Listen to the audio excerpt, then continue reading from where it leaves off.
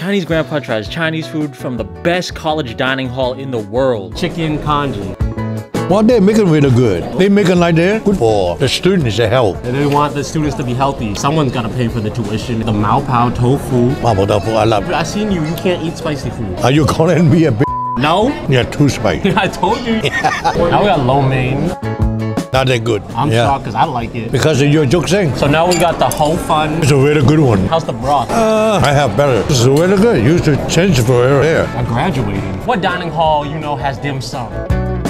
It's exactly like the one in China now. You want another one? Oh yeah. Now we got the chicken dumplings. I don't like it. Crab rangoons.